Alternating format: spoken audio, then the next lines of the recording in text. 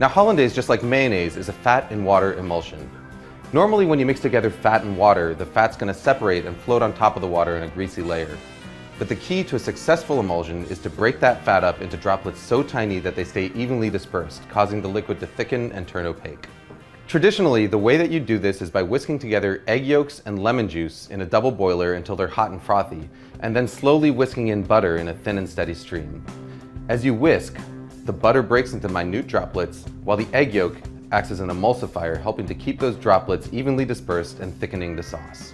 What you get is a creamy, smooth sauce with a rich texture and mild flavor that's perfect for vegetables, fish, and eggs.